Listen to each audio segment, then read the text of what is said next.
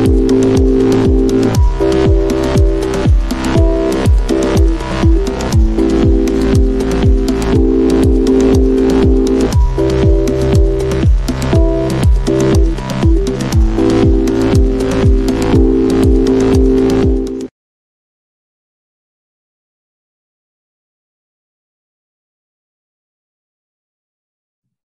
Andy, happy to have you, joining us today. First off, The Harbinger, awesome movie, loved it. Actually, I think it was definitely one of my favorite of Fantasia Fest.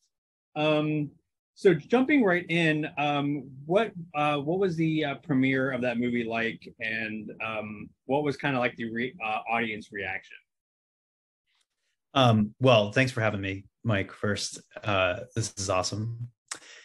The premiere was everything I could have wanted. I mean, probably when we started making the movie, if you had asked me, like, if you could look into the future and like design your ideal premiere, I would have said Fantasia, because it's my favorite film festival. I have they've shown my last couple movies, and I just love Mitch. I love the community spirit in Montreal and what drives that festival. You learn over time that different festivals are driven by different things, whether that's press or prestige or whatever. Like in Montreal, it's about love of film in the community, and it's a great feeling. So I also am notoriously terrified of premieres, and am always braced for the worst by the time I get there. So the reception was this, it's just delightful, to be in the audience. What I felt in the audience is I felt them take the full weight of the movie on, in a way that you almost forget about, because you're making a horror movie. You get very technical in the last phases, and you're really looking at the hills and valleys of the roller coaster ride. And then you're reminded, sitting with an audience, of the weight of the story and what you're asking them to take on, and they took it completely on, and the focus was really intense. I thought it went great. Yeah, because it's so interesting because when you create something, you're so almost right up against it that it's hard to sometimes take a step back, put yourself in the audience's shoes, and kind of experience it through like their eyes. So that Yeah.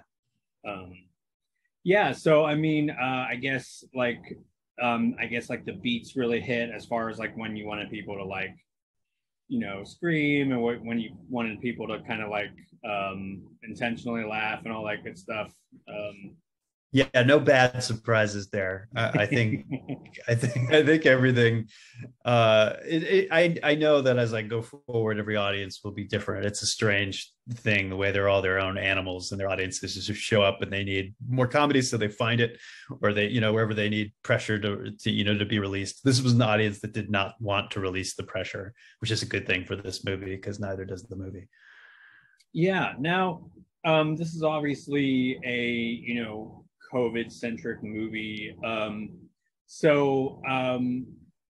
I guess it was like, what part of the pandemic did you kind of have this seed of this idea that you wanted to kind of,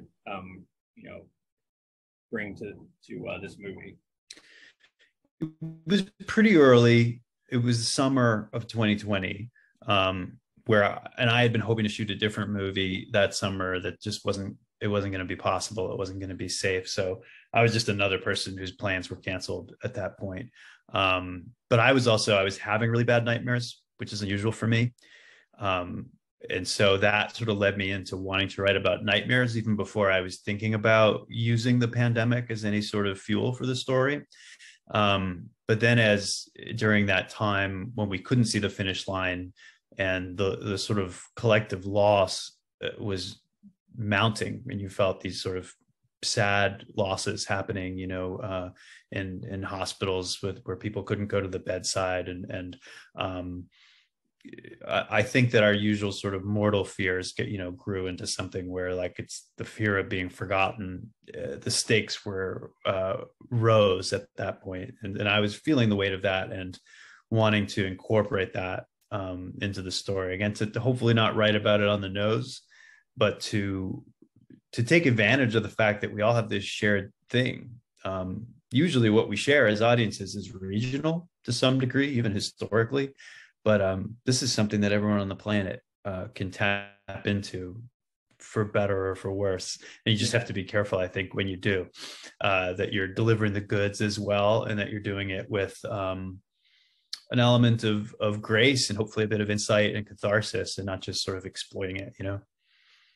Yeah, no, that's I think that it definitely doesn't feel, as you say, like exploitative. It definitely feels like it has something very relevant to say about the pandemic. And I think, looking back on a movie like this, I feel like it will be pretty timeless because, I love how you root this very specific time and place into some very primal sort of emotions, fears. There's something that is so universal even outside of the pandemic, which I think is why I think like the movie is going to age exceptionally well. I love how you walk that like a very fine line with that. Cool, thank you. I appreciate part of it.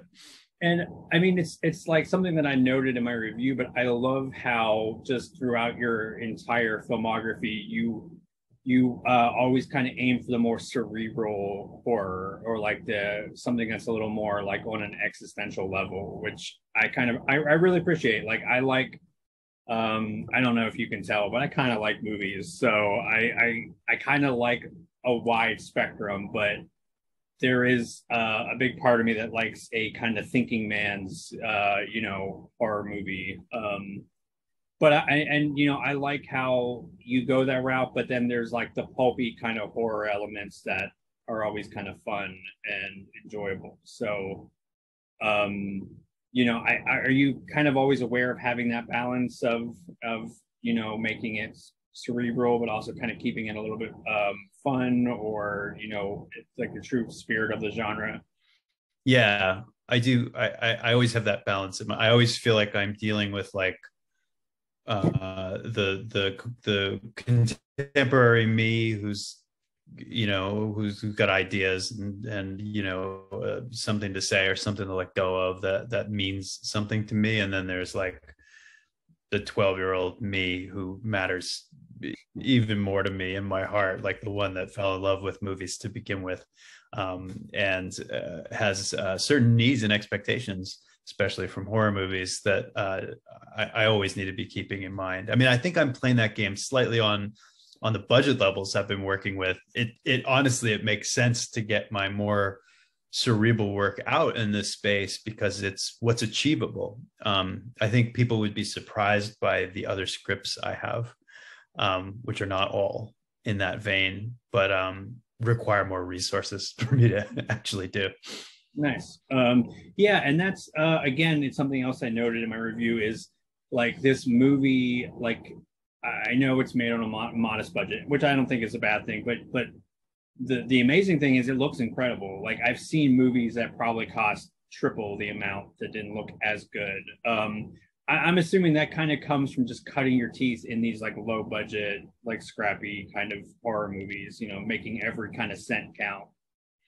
Yeah, surrounding myself with incredible talent has a lot to do. Like just I'm very plugged in through my producer Richard King, through a network of like AFI people. I've through that network of very talented people, I've worked with some great DPs, but none better than Ludo Isidori, who shot this movie and was.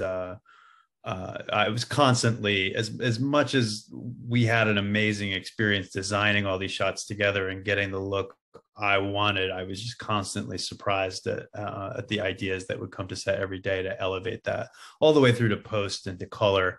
There was a lot of good eyes working on this, and if you're smart about your collaborations and hiring your department heads, that doesn't always just come down to money. That thankfully comes down to just talent and great collaborative spirit. And it was a super warm set for such a cold movie. It was like it was a nice place to come to work every day.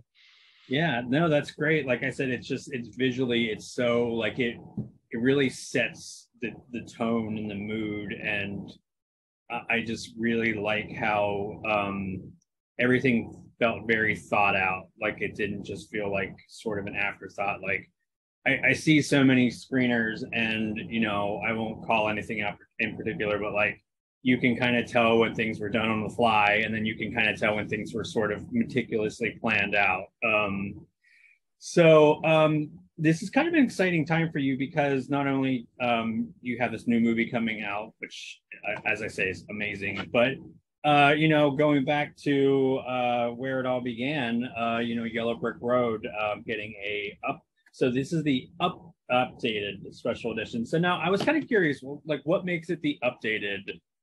What was sort of changed from this to the previous? It's mostly that there are some VFX that were kind of redone or done better or added to, mostly on the part of Jesse, my co-director on the film, who also did the VFX. He went in and fixed some things that, it was pretty scrappy at the time. We were on our first film. We didn't know.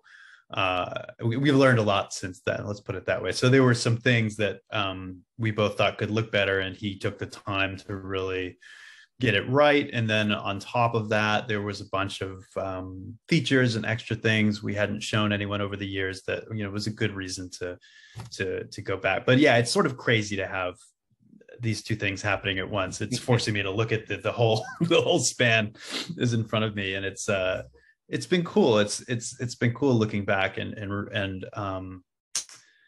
just realizing that that 10 years later, or more than 10 years later, like that's a movie that still matters enough to a subset of our community that they want a special edition, which is super cool. Because that's what I'm proud of about that movie. I think we just made a big swing with that movie. It was very ambitious. We swung for the fences and did something that still feels surprising, I think, and super original.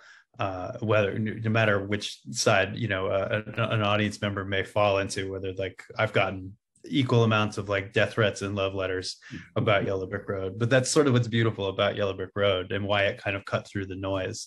So it's been very cool revisiting it, and I'm really happy to have a Blu-ray of it finally with a good transfer.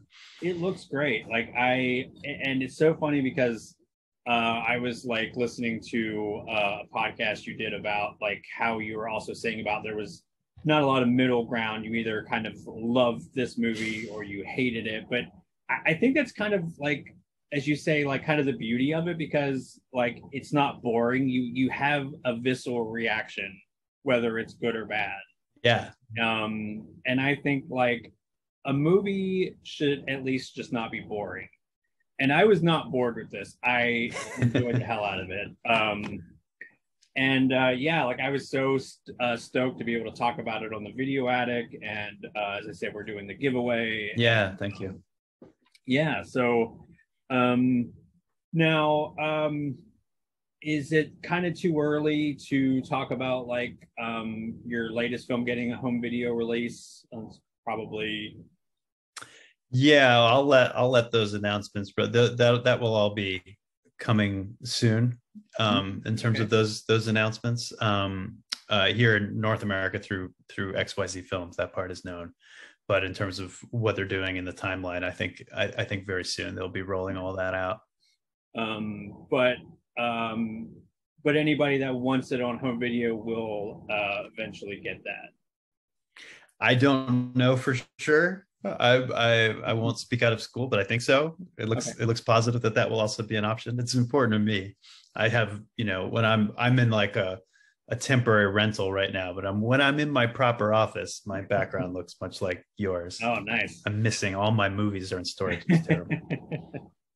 I always joke, but like, I love supporting physical media. I love supporting indie horror directors. Like, that's why I kind of like love talking to, and I get really excited to talk to like people that are I think making some of the most exciting stuff in the genre, because it's like things that you don't really have to go through a committee or a marketing thing to come up with these ideas. You can just say something really interesting without, cutting through all that sort of studio stuff.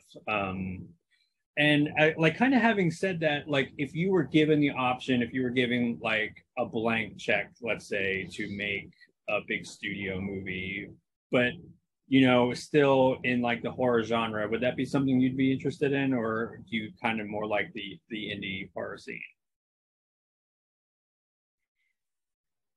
I like it all, but no, I'm looking to do more. I mean, if I had a blank check, I would take. There's a couple of my scripts that are bigger ideas that require more, and that would be my dream to just continue to do my own stuff. But I also feel like I would be really exciting to develop a take on a pre-existing franchise. I'd be interested in in adaptations of from authors or whatever that I'm in. Like, I'm into all of it. I just want it to be in horror. That part and that surprises some of the people in my life, because I came up in theater. And I had a theater company in my 20s. We were not doing horror. We were doing, comedies and dramas, but I always had horror in my head. And I just think I'm in love with the community. And I think that the boundaries of the genre are so wide and welcoming at this point. There's just nothing I can't explore within horror. There's nothing you can't write about through that lens. So I just think that part of it is feels certain to me that I want to stay in horror. But beyond that, yeah, I'm open. I'm ready to do more. All right, let's like put it out there in the universe. Please, let's get you a big studio job. Like, send it out. But yeah, no, I think that's such a great point though, because the horror genre is such a wide-reaching and diverse genre, and I also think it's like a genre that you can say a lot of things without it becoming like maybe preachy. Like, it's a good template for really anything kind of that's going on in society right now. Like, I feel like your films like take advantage of that within the genre, which I really appreciate. Now wrapping up, is there any like exciting new projects that you can talk about or mention, or anything upcoming you wanted to plug? I wish I were brave enough, but the point that I have to like be the person with the boring answer to this question, because I have become so jaded that I am like superstitious to the point that if I even put anything else out there that's specific, it will come out from under me in some way.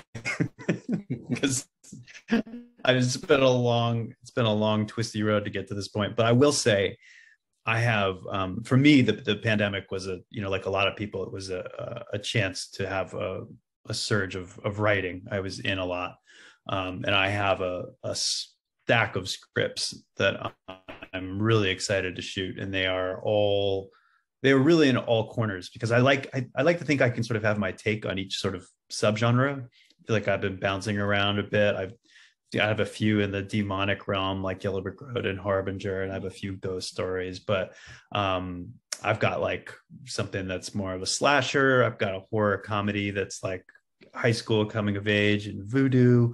I've got like a Ice Road Truckers, sort of more like a thriller sort of thing. So there's a lot I'm ready to go with, and I've got a lot of reason to be optimistic. I'll have good announcements soon, so you should follow me on Twitter at Andy Mitton, and hopefully I'll be announcing cool things soon. But that's as far as I'm willing to go now. But the gods will strike me down. Yeah, and I will put a link to your socials in the description.